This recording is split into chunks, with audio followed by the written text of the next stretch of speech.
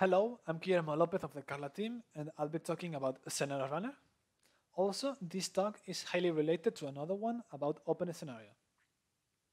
First of all, I'll start with an introduction to ScenarioRunner, followed by how to run these scenarios. Then we'll dive a little bit deeper into how is this model structured, as well as how to create new scenarios and agents. Finally, this talk will be concluded with the limitations and future work of ScenarioRunner for version 0.9.9. What do we mean by an scenario? Scenarios are complex choreographies of actors that result in specific situations. These scenarios tend to be focused around one actor, which is the one we'll be controlling, and are meant to force it to react. For example, in the image in the right, here we can see a deer, which is crossing the road, and a blue vehicle, which is forced to brake to avoid colliding with it. This situation can be seen here, and it's the one implemented in ScenarioRunner, but in this case, we have substituted the deer for a pedestrian crossing the road.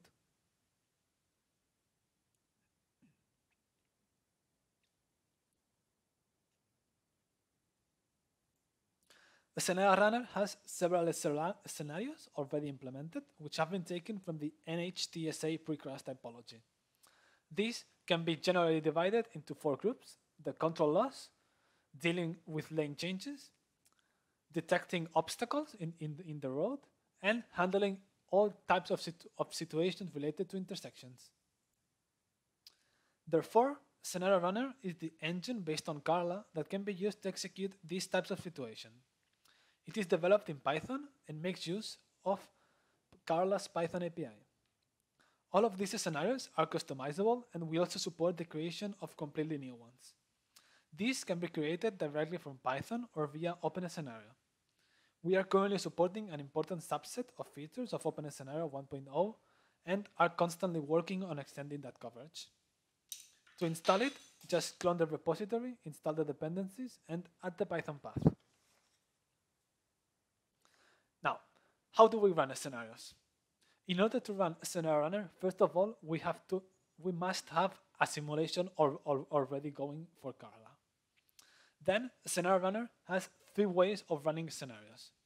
First of all, they can be run by themselves, in other words, completely isolated. They can also be run inside routes, or we can run scenarios using an OpenScenario file. All of these cases call to the ScenarioRunner.py file, which is the main script of the repository. For the first one, here we can see the general behavior.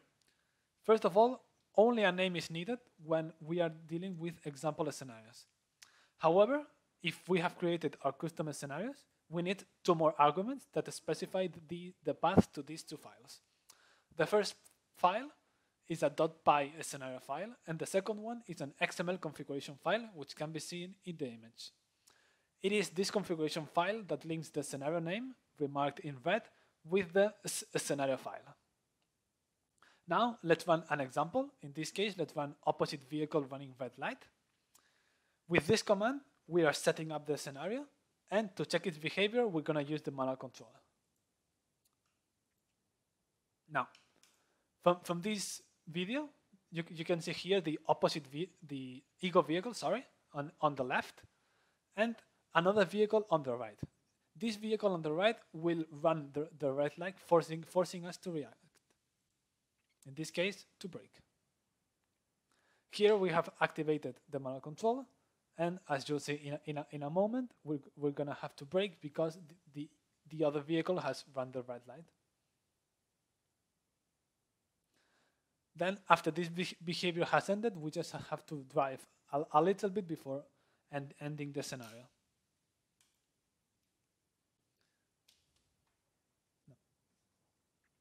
The ScenarioRunner offers several functionalities apart from just running the scenarios. Among others, we can choose the weather. This weather is used based on the CARLA weather. We can also analyze the scenario execution, exporting its results to a file, or repeat in batch several scenarios one after another. Additionally, we are currently working to create a logging and playback mechanism for the manual control that records the vehicle's control, writing them into a JSON file, and this will be useful in case we want to repeat the same behavior again. The scenarios can also be run inside routes. In this case, the agent is guided throughout the town, following a specific path. Routes introduce the ability to run multiple scenarios during the same simulation. Therefore, these scenarios now have a trigger position and are activated once the ego vehicle is nearby. To run these, the route argument is used at ScenarioRunner.py, which has 3 elements. Same as before, we need a name and a scenario configuration file. The third element contains information about the route itself. Additionally, an agent argument is also needed, which is the one the route will be passed to. Here we can see an example of a route. First of all, the debug flag has been activated, which are these points in green and light blue. Also, the red points are the trigger positions of the scenario. Take a look at the vehicle on the right, which is this one, and this one is the ego vehicle. When it passes near the red block, the scenario is triggered, which in this case spawns a bicycle over here. This bicycle will cross the road when the ego vehicle exits the intersection. And after this scenario is done, the ego vehicle just passes through another trigger position and activates as a second scenario. As I said, some of the benefits of routes are the ability to run more than one scenario per route. Additionally, scenarios have by default a background activity which brings the town to life, creating a more realistic situation. Lastly, routes can also add new criteria which aren't related to any scenario, such as lane invasion, running a red light, or running a stop sign. All of this has been put together, and with the addition of some metrics to the criteria, we can now have an overall score for the agent. This has been put together at the leaderboard, which is an online web service to evaluate AD stacks, and I'd highly recommend to take a look at it. Lastly, just a reminder that we can also run OpenScenario files by using the OpenScenario argument, but this will be done at another talk. Let's now focus on the structure of a scenario runner, which can be seen in this diagram. When we are running scenarios, the arguments given by the input commands tend to be passed to specific files. These files have to be parsed, extracting the configuration of the scenario.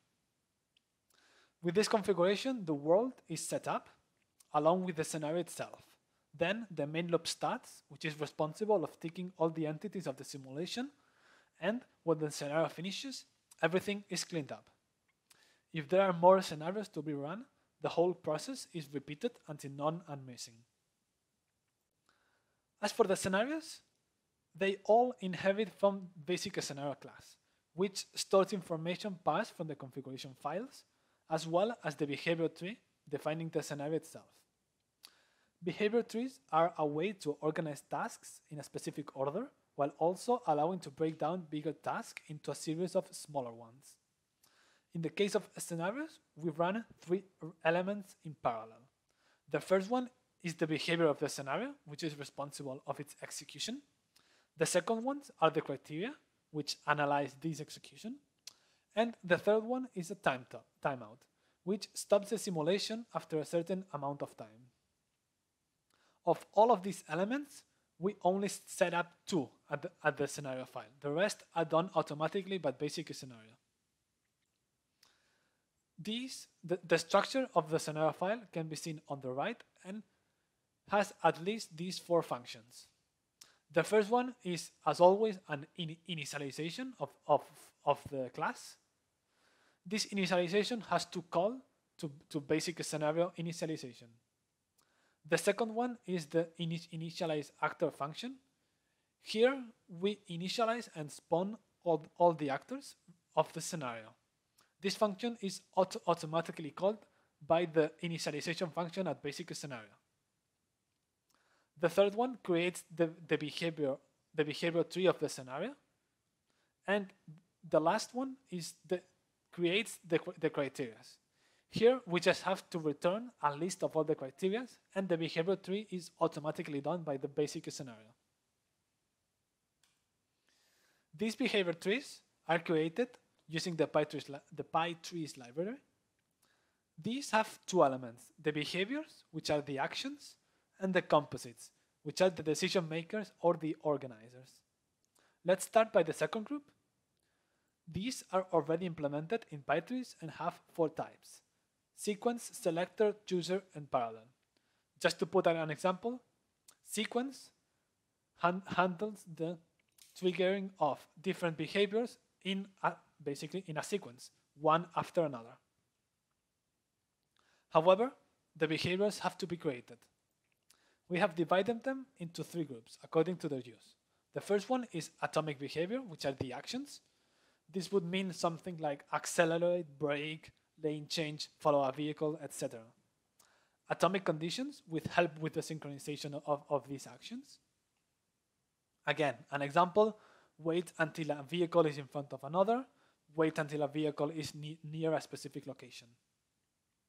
Lastly, the criterion, which are used to analyze the scenario and are the previously mentioned criteria. Again, collision, lane invasion, etc. All of these have the same structure and can be seen here in the right. As always, first of all, an initialization which must call its parent class. Then the initialize function, which is run once when the behavior becomes active. An update function, which is run on each tick that this behavior is active. And a terminate, which is run once after the behavior stops running.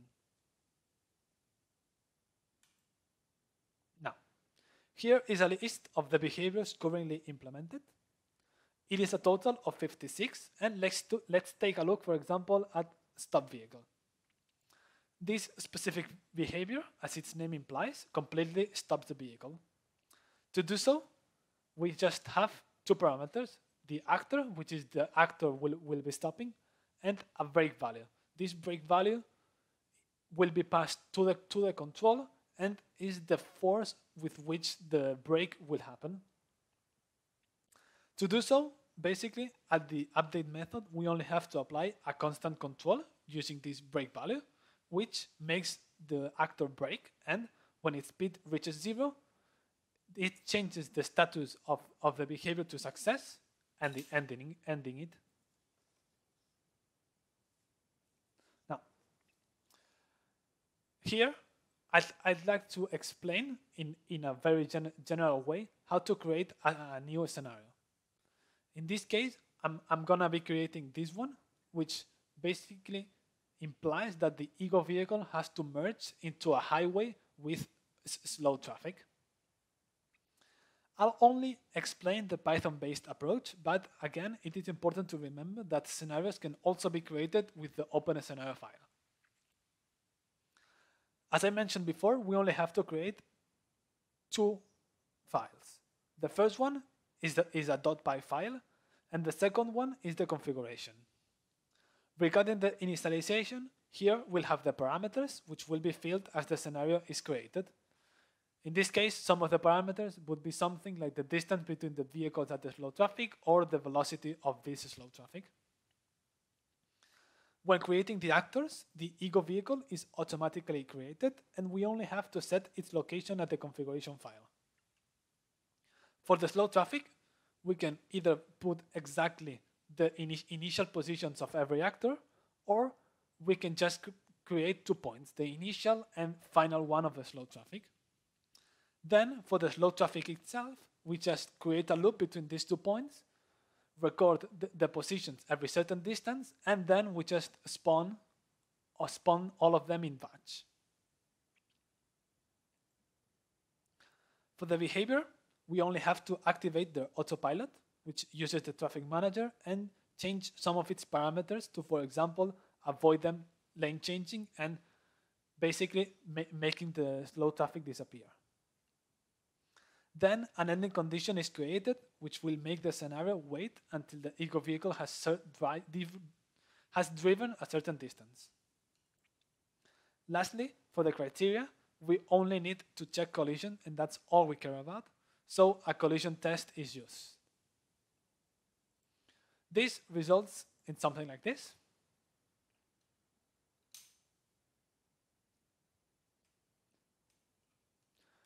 Right now, we have activated the manual control, and we are slowly moving into the highway. In this case, I've detected that behind this separate track, there's a space, and I can slowly move into it. And that's it. It is important to remember, it is important to remember that if this is too easy or too hard, the scenario has some parameters that can be changed to, for example, reduce the distance between vehicles. Now, in order for a scenario runner to use an alias tag, these have to be created in a specific way, which is what we call agents. First of all, they have to inherit from autonomous agent, and 3 functions are needed. The first one is the setup, which initializes the agent parameters. The second one is the sensors method, where the sensors used by the agent are defined. And the third and last one is runStep, which is a function called eachTick that will handle the agent behavior. It has 2 arguments: input data, which is the data retrieved by the sensors at that frame, and timestamp, with temporal information about that frame. We have many examples at ScenarioRunner at srunner.autoagent, so go take a look. Lastly, regarding the current limitations and future work, we have mainly 4 topics to discuss. The first one is the documentation, which we acknowledge that it is currently outdated, and we are working on improving it. The second one is related to performance, which it is important to note that when using complex scenarios, they will not be run in real time. We are currently doing an enormous effort to change this, and you can expect very, very good improvements in the future. Next, the scenario runner is currently non-deterministic when running isolated scenarios with the manual control. This is due to how CARLA manages client-client communication, and we are planning to change it very soon.